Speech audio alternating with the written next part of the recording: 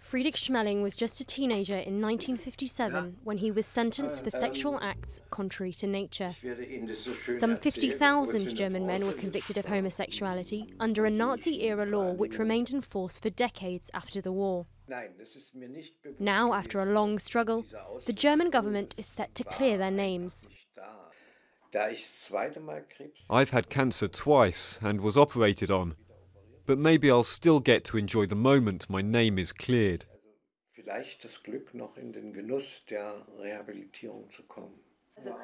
When the legislation passes, Friedrich will receive compensation for his conviction and the 4 weekends he spent in juvenile detention.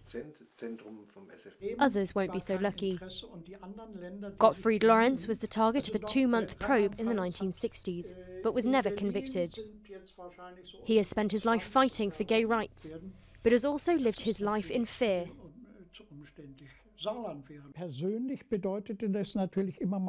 For me, it meant always being scared that something was going to happen to me. That's very powerful, that something could come crashing down on me at any point. It weighed on me.